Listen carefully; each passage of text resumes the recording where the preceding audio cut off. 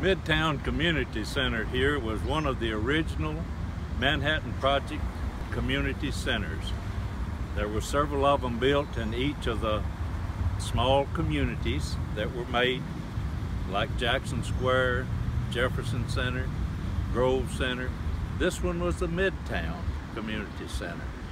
And it, for many years, was the Wildcat Den for the Oak Ridge High School and other teenagers in the area. It's now the home of the Oak Ridge Heritage and Preservation Association, the local historical society.